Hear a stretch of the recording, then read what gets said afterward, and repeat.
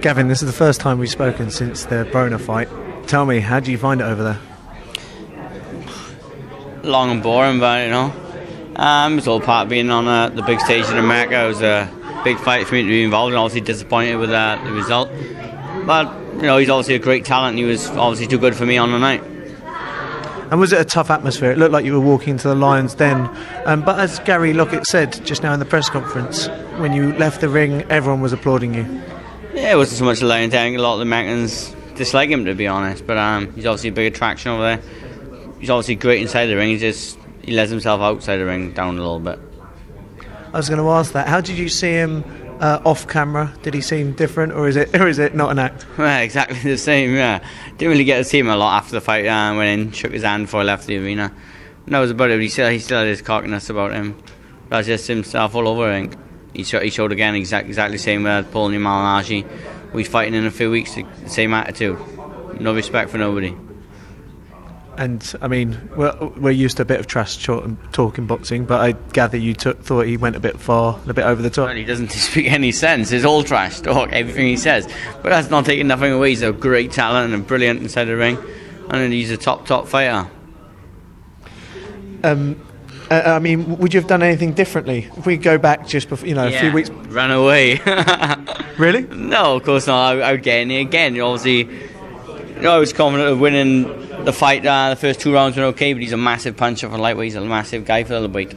He just, like I say, he beat me 9 times, probably 10 times out of 10 anyway, so there's no arguments there. But of course I'd fight him again. I'm a fighter, I don't really care. If I win, I'll give 110% every time. But like I say, I'm very surprised how good he is, and I really believe he's the next big star. And were you happy with the way Gary stopped it, retiring you? Well, I would carry on till I'm knocked out cold, but I guess it goes to prove probably a bit beneficial. Straight back in the gym on the Wednesday, Thursday's training. Maybe if I'd been knocked out cold, I probably wouldn't have been so eager to come back in the gym. And I'm headlining another show, top of the bill against another great opponent, Anthony Crolla. So, I was never ever going to win the fight. I was getting it with big shots. So he done the right thing with it at the time. I'm a warrior, I'm a fighter. I want to go out on my shield. If I was knocked out, I didn't care. I just wanted to carry on fighting, but like I said, I was never going to win, so he done the right thing. And I mean, it catapulted you into international recognition, especially in the States. Has it changed anything? Have you got more fans from America or offers from over there? Yeah, maybe I have a few tweets on Twitter, but it doesn't change my perspective on my career. Still training hard. I was training hard anyway. Like I say, straight back in the gym after the fight, back down to the nitty gritty, trying to improve my style and just getting on with it. You were 33 in May, just gone. Happy birthday for that. I missed it. Looking up though. Do you think there's another world title shot on the horizon for you? Okay, of course, people already mentioned it. Obviously, I'm not looking past Anthony. For me, I am win this fight, and he Burns being touted about. So, of course, I can see there's another world title. I got a good ranking in most of the bodies. So, win this Intercontinental WBO, ranked in the top 10, I think, or top 15. So of course I can see it, yeah, but that's where we both want to be, me and Anthony. So we're both going to bring 110% on the night and make the best man win. I'm confident of the victory, so looking forward to it. And is this talk of you targeting Ricky Burns true? I'm not targeting nobody, as he's everyone's shouting the name of, do you want to fight him? That's what happened to Anthony. He said, do you want to fight him? Of course he's going to say, yeah. Who wouldn't want to fight a world champion? A fellow Brit, and be a great me and Anthony against him would be a great atmosphere, a great fight, great night. So of course both of us are going to say yes. Not me shouting him out, not me chasing him. We had Ricky Burns in our corner a few times. We also sparred Billy Nelson we had in the corner, sorry. And then obviously sparred with Ricky a few times. We know him well, he's a nice lad. We're not looking for him, but he's got the belt, so that's why we both chase him. And talking about Crolla, what type of fight do you predict between you two? Great fight. I think he's been in some great fights lately with Dave Matthews too. He lost one and drawed one. That was a great fight when they drawed. Could have went either way. He's a decent, good boxer. Likes to move around. Nice eye guard. So be a technical fight, I think. And do you feel any pressure that you maybe have to perform really well as a comeback fight after your loss to Brona?